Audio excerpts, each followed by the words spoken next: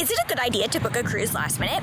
After all, many cruise ships will offer great deals for unsold rooms. If you can be flexible with your schedule, you don't mind what the exact itinerary is, where the cruise ship is headed, then you can often take advantage of great deals. However, there are some things to note when you book a cruise last minute. Among the problems with booking a cruise last minute is that you'll have fewer choices of available rooms, which might not be great if you're picky about your actual room. Also realize that other costs might be more expensive.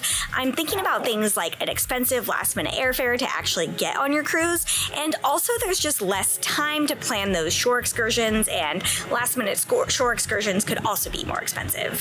Here's another thing to consider. While you might find a last minute cruise deal, many cruise lines offer the best savings for people who book really far out in advance. I'm talking like a year in advance. So if your goal is to go on a cruise next year, well, maybe you should start booking it now.